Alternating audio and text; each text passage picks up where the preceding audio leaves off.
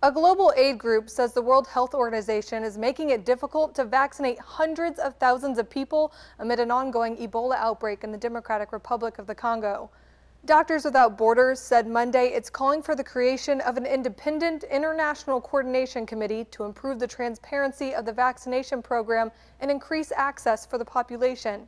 As of September 19th, there are more than 3,100 cases of Ebola and over 2,100 deaths. The survivor rate is much lower at 966 people. Doctors Without Borders says for every confirmed Ebola patient, between 150 to 200 contacts should be vaccinated. So with more than 3,100 cases, up to 600,000 people should have received the vaccination.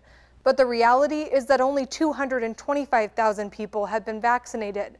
Doctors Without Borders says the WHO's tight controls on supply and eligibility criteria has made it difficult to get and give the vaccine. In fact, the group says almost a third of frontline health workers have been vaccinated.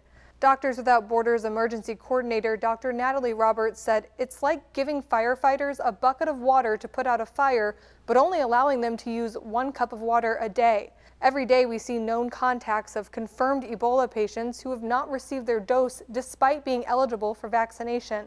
The WHO said Monday it will continue providing the Ebola vaccine to all people at high risk of Ebola infection, including those who have been in contact with a person confirmed to have Ebola.